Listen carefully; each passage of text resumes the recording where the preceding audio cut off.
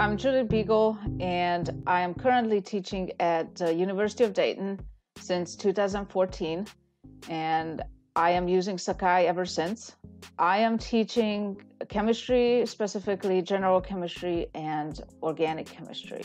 I used to teach in person, and once the pandemic hit, I converted all my classes to online classes, and I've been teaching that way ever since.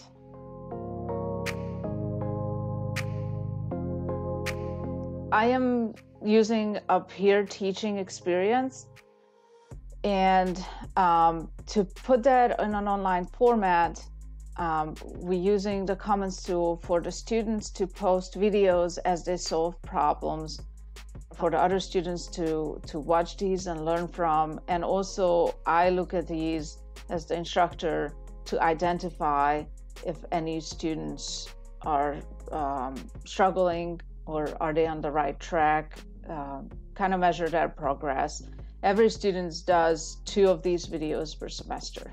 I mean, peer teaching shown that it's very effective learning, because you know, a lot of people say you don't know it until you teach it.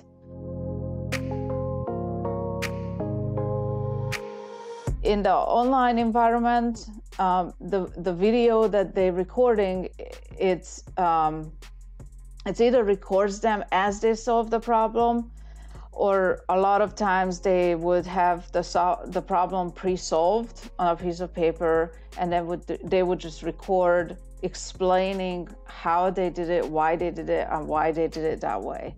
So here's our question in the first part. For part A, that we have to do is find the concentration of NOBr after 22 seconds. And to do this, we can use the equation for second order reactions to find this. So that's 1 .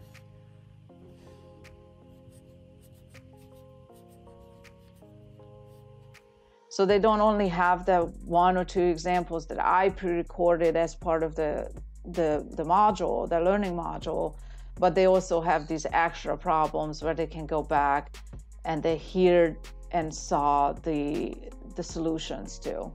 And a lot of times when I watch it, I leave a comment too. You know, especially if the video is very, very good, then I leave a comment saying, wow, this was really great. Please watch this for the rest of the class.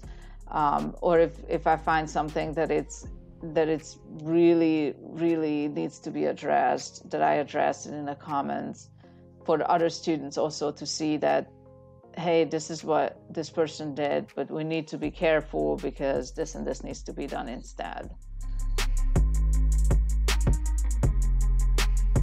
Some of them do screen recording, and they write on their screen, which are usually the best quality ones. Some of them using their cell phones and trying to hold with one hand while they're writing with the other. Typically the ones that are using their cell phones are the ones that they do, they work out the problem and then just do an explanation, which results in a better quality video. And then they upload these videos to YouTube, which they have an instruction. So they have the YouTube account through the university, and I provide them with a set of instructions to make sure that these videos are not posted publicly.